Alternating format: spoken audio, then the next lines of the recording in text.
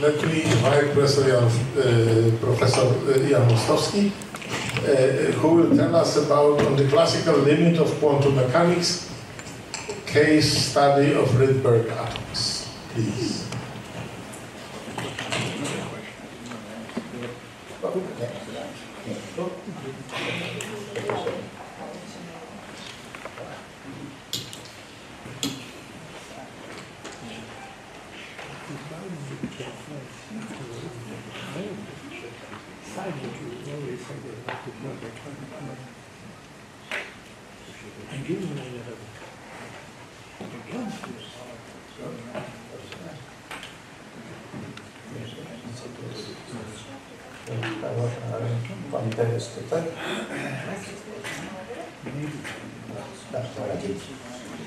So good afternoon, everybody, once more.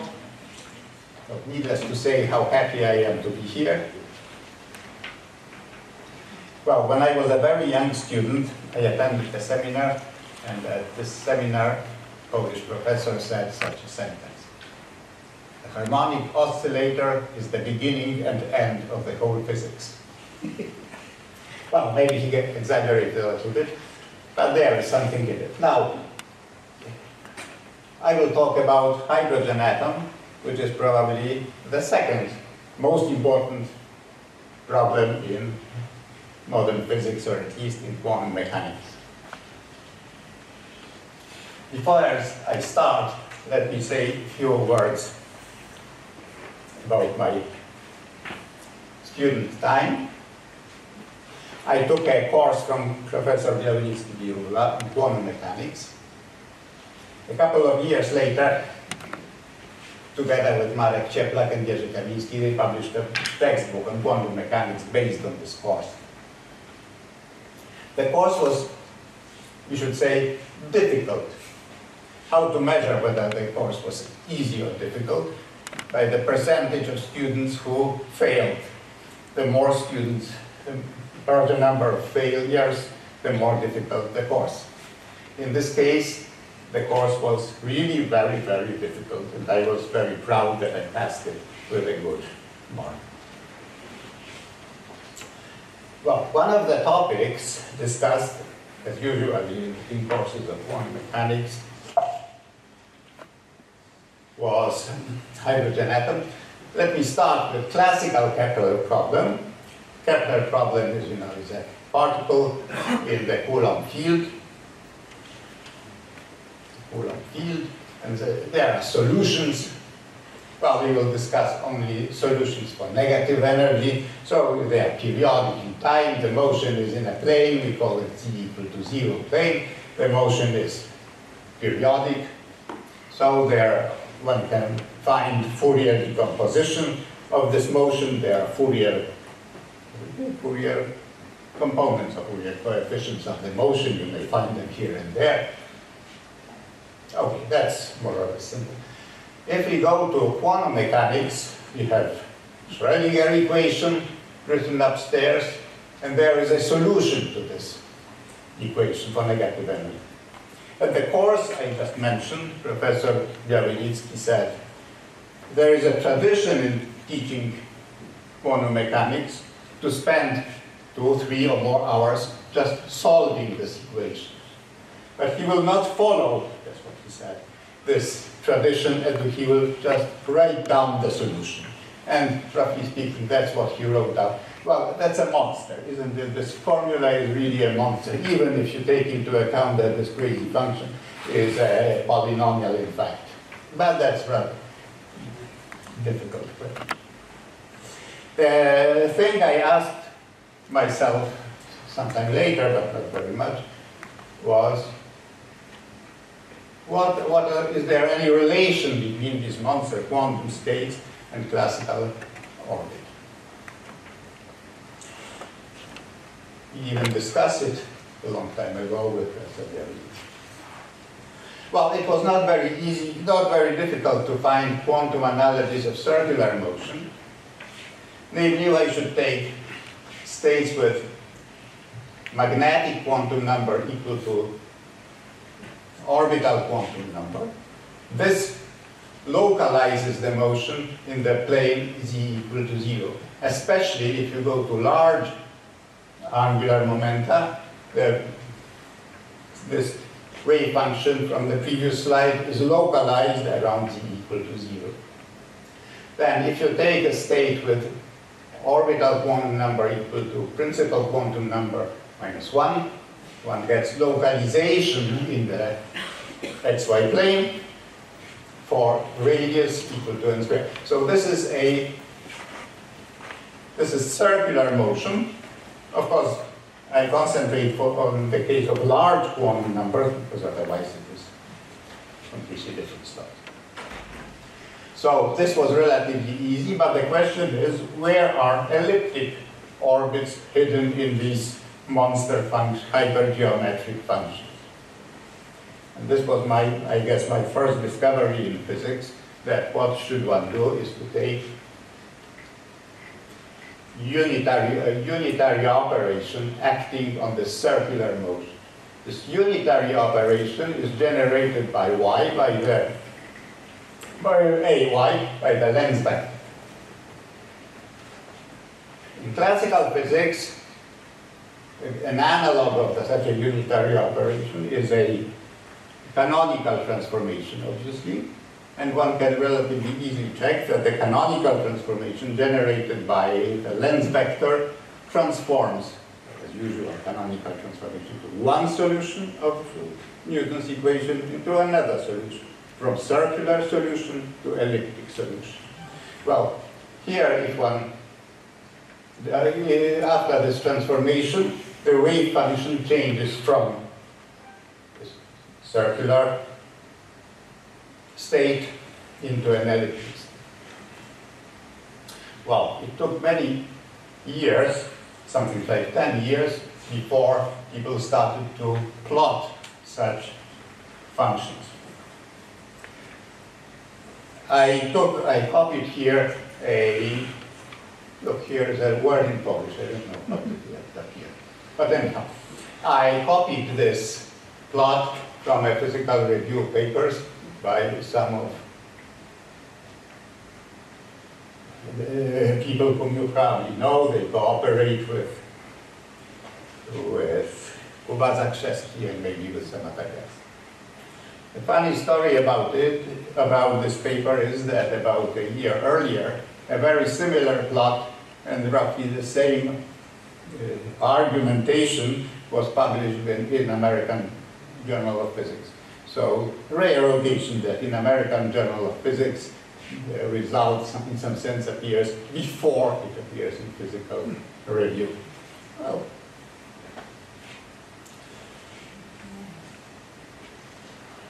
so, in this state, one can localize, here's the center, we have an elliptic orbit. Well, what I am going to talk about now is whether one can localize the principle of localization of electron on this quantum electron on this elliptic orbit. Whether it is possible and how is it possible to localize electron on this orbit. Well, let me recall a much simpler system related probably to this harmonic oscillator, beginning and end of the physics, a sodium molecule. This sodium molecule can be, in the ground state, can be excited to a state which is called blah, blah, blah. Very difficult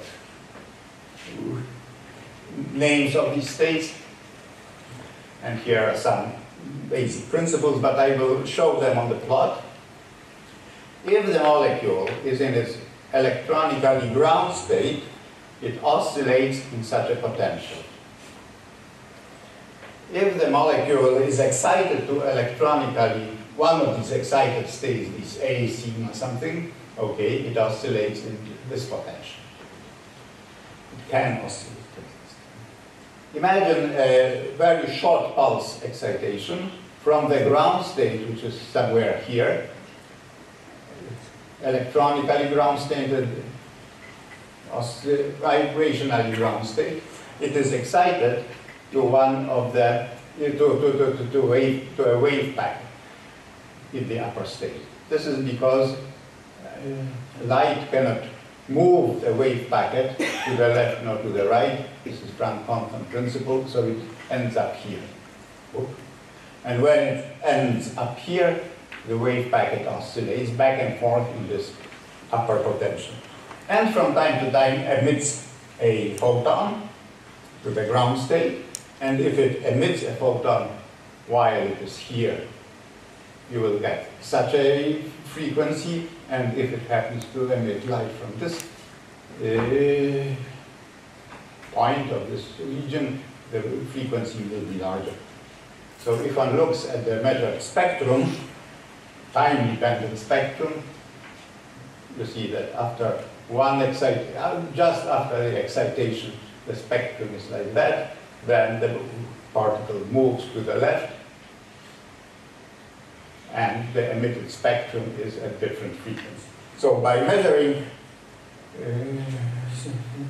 time-dependent spectrum of emitted light, one can detect, follow the motion of a wave. Now, can we repeat such a thing for Rydberg atoms, for hybrid? Well, here I will use a different idea how to measure namely, I would like to study light emitted by a wave packet or by this electron in the Rydberg state. Well, obviously, you know that the spectrum consists of this discrete line, this Balmer. It's called Balmer spectrum. Anyhow, but here I will look at the electric field emitted by electron in the time domain of the particle. The radiated part of the field in quantum physics is exactly the same as in classical physics. That's also one of the things I learned from Professor Bialynicki-Birula, because he repeats it over and over again in many places. So the electric field is proportional to the acceleration. So in order to find the emitted field, its intensity, its second order correlation, and so on, one needs to find correlation functions of the acceleration. These matrix elements between various states are given implicitly in the textbook by Landau and Lifshitz with a quotation. The formula for these integrals can be found, but it is too difficult to reproduce it here. Well, in fact, it is difficult, but it can be expressed in terms of hypergeometric functions, and I must say that I spent quite a lot of time analyzing this result. I don't wish anybody such calculations, but there, if somebody likes special functions, this is really very nice. Now, what is the classical limit? For large quantum numbers, one can take asymptotic form, but one can do it in various ways. One way is to take the principal quantum number to be very large when the L orbital quantum number is a constant. This leads to something like classical straight line orbits. You can take the inverse limit. L, angular quantum number goes to infinity, it becomes very large, keeping this n minus L, so to say, constant. This leads to circular orbits.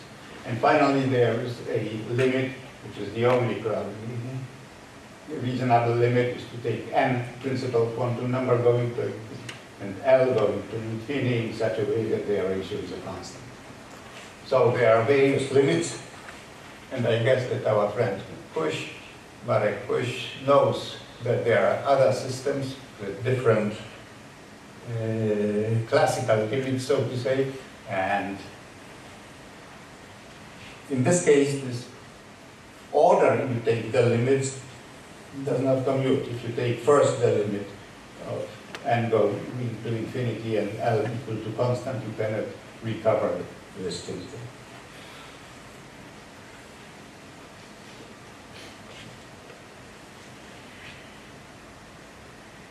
So in this approximation, when you take a principal number to be very large, and L, the orbital quantum number, to be very large, but the ratio is a constant, one gets for the transition matrix element of acceleration, one gets nothing else but Fourier coefficients of the corresponding classical trajectory. Fourier coefficient of the corresponding classical field. The value of the energy comes from the principal quantum number. It is large, okay, but it gives the energy, classical energy, the angular momentum. So the difference, when you take transition matrix elements between two states, there are two principal quantum numbers, so their difference gives the Fourier coefficient. Well, and the eccentricity is given by the ratio of L orbital to principal quantum number as shown here. So once we have correlation functions for the quantum, for the once we have transition matrix elements expressed in a relatively simple form, we can recover classical trajectory corresponding to that, and we can find radiation by taking second order, by taking square of the electric field, fourth power of electric field. This is, of course, all valid for short time because damping is not. Here is the first correlation function. So this means that the intensity looks like that it goes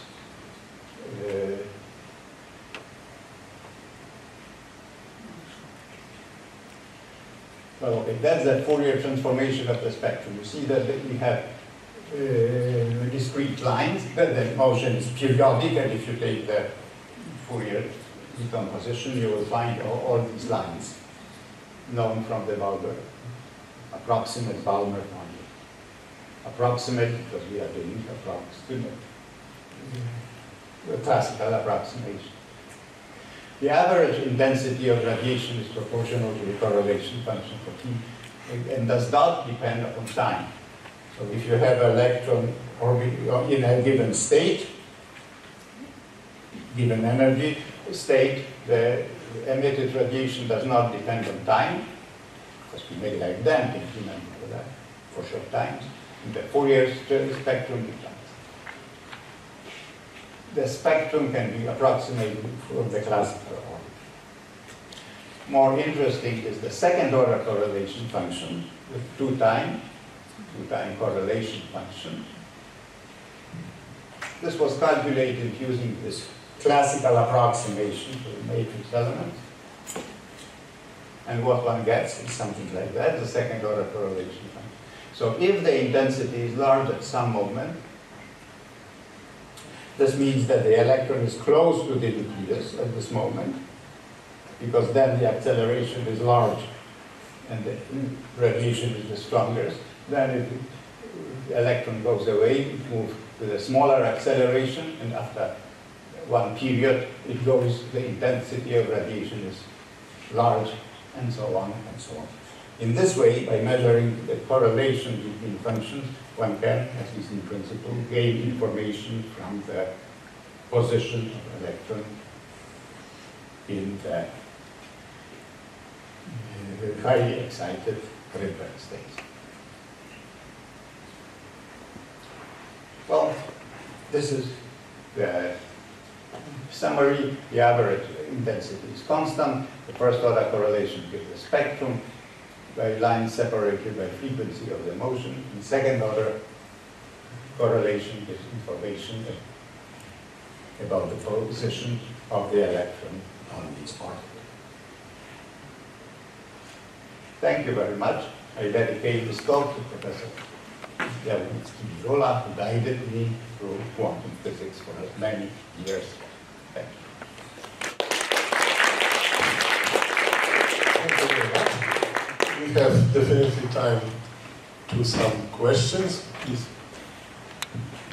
Thank you for a very nice talk. I picked up that Landau Lifshitz uses the expression of acceleration for stationary states. Or was it, I misunderstood you? Yes, it's not only Landau Lifshitz. There's no acceleration in stationary states. Well, there is no acceleration on average. But if you take the square of acceleration and correlation, one point, another point, here it is. The average, you are absolutely right. I have to learn more. Thank you. Another question, please. In this context of classical versus quantum in these states, I learned one thing that I was surprised on. Many years ago, there was this Langer transformation, where you learn that when you have quantum mechanics, you always learn in 3 dimension, angular momentum is L times L plus 1. When you do WKB, then Kramer's pointed out, you shouldn't take L times L plus 1. You should rather take L plus a half squared. Yes. Okay? Now that's called the Langer transformation, the Langer transformation.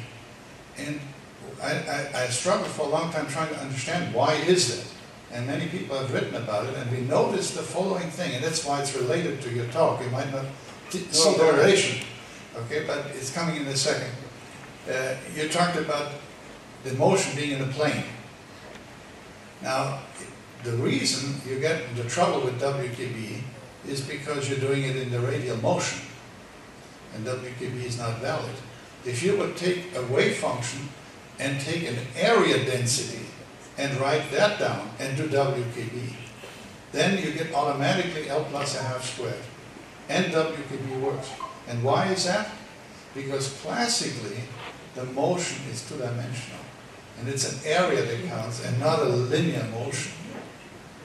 And that's why, you see, you talked about the elliptical orbits and all this. It's a 2-dimensional motion, and not a 1-dimensional motion. That's where the Langer transformation comes in, where the classical physics, so to speak, enters. Look, thank you very much for this remark. I would like to point out such a thing. I never used WKB approximation. No, you didn't. Nothing of that. The elliptic wave function that I showed is only shown in a plane that's a cut, so to say. If you look into this paper, you will see cuts into other planes. So there's a truly 3-dimensional motion. Okay, so I am free to use any reasonable approximation I want. Okay, L plus 1 over n for me is the same as L over n. L plus 1 half over n is the same exactly. So you are in the limit. Well, that's asymptotic because this n squared, which gives the scale of energy, I have to keep it constant. Large, but not infinity, otherwise it would be. Okay. Just a short question. You mentioned this damping, which is neglected, but clearly this damping acts in the lifetime of the excited state, right? Yes, you are very right. So this is basically a short time approximation. The amount of energy, well, classically speaking, the amount of energy emitted during 1 or 2 periods is negligible. Okay? I have to wait and wait and wait to see that some energy has been accumulated. Okay? So this is completely different from the picture, this purely quantum picture that you see jumps. The electron sits in a state, sits, it is a little bit lower, okay? I am interested in this period between these, so to say, jumps, okay? Time-dependent things. The intensity is small, as opposed to this molecular case, where we observe spontaneous transition in the optical range, where the intensity, the photon energy is large and it is relatively easy to detect it. In this case of Rydberg states I talked about, well, the energy emitted is small and it is in the range of microwaves, so it is not that easy. Okay, but in principle. Any more questions or comments? If not, okay, there is one more question, please. I would have a question about this chemical substance with natrium or sodium. If there was an experimental testing of similar ideas in semiconductor case, with, because I suspect that there were many directions on quantum level, on very low level of, there is a lot of space at the bottom according to, so with silicon or other substances, because there is a lot of experimental physics done for semiconductors on the quantum level and below or around. So have you some colleagues or works do you know about who deal with this technological problem, experimental problems and the like? So this is not well, I don't know. Okay, but there is some correlation between this story downwards, so not from the solar system, but still keeping themselves in the level of small quantum level, but having some analogies with what we know about solar system or classical mechanics to a degree. Let's say adiabatic. The motivation for a question is evacuation of heat in the density of electronic devices. We have the problem how to evacuate this heat. So this is heat produced over there. Is there any hint of such stories in your research or after? This is my question. So the short and simple answer is I don't know. I don't see any, but okay, I may have a look. Well, there are some similarities, of course, in solid state. For instance, there are excitons, okay, which resemble hydrogen atom. There are quantum dots where one can see something like molecules, but I don't know much about these experiments to compare them with. Because they use light also. Yes, I know. No, sorry. Thank you. Any more questions or comments? If not, let's thank the speaker again.